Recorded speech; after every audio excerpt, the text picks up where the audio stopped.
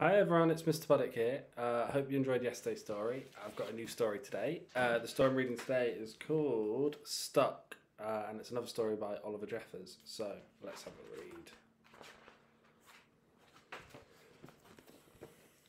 It all began when Floyd got his kite stuck in a tree. He tried pulling and swinging, but it wouldn't come unstuck. The trouble really began when he threw his favourite shoe to knock the kite loose. And that got stuck too.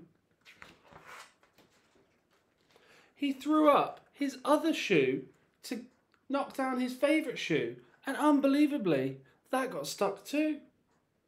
In order to knock down his other shoe, Floyd fetched Mitch the cat. Cats get stuck in the tree all the time, but this was getting ridiculous. So Floyd fetched a ladder. He was going to sort this out once and for all. And up he threw it. And I'm sure you can guess what happened.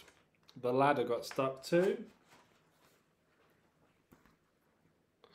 The ladder was borrowed from a neighbour, and he would definitely need to put it back before everyone noticed. And in order to do so, Floyd flung a bucket of paint at it.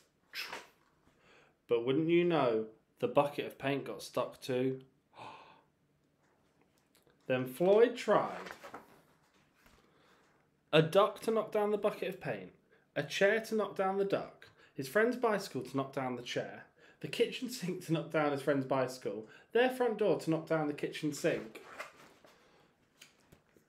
the family car to knock down the front door, the milkman to knock down the family car, an orangutan to knock down the milkman, who surely had somewhere else to be. A small boat to knock down the orangutan, a big boat to knock down the small boat, a rhinoceros to knock down the big boat, a long-distance lorry to knock down the rhinoceros, the house across the street to knock down the long-distance lorry, a lighthouse to knock down the house no longer across the street, a curious whale in the wrong place at the wrong time to knock down the lighthouse, and they all got stuck.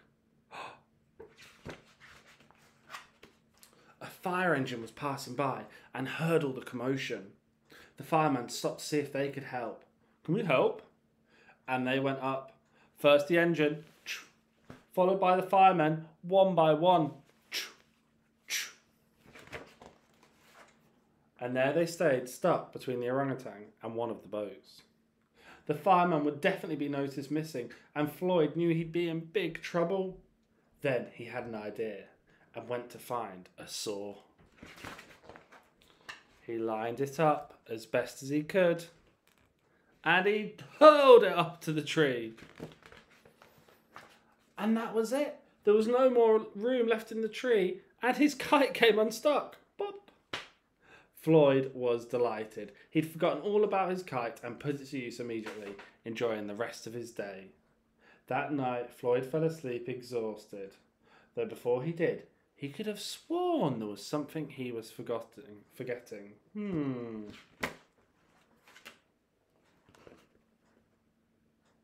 The end. Right, I hope you enjoyed that story. That's another one of my favourite books from Oliver Jeffers. And I'll see you again tomorrow with a new story. See ya. Bye.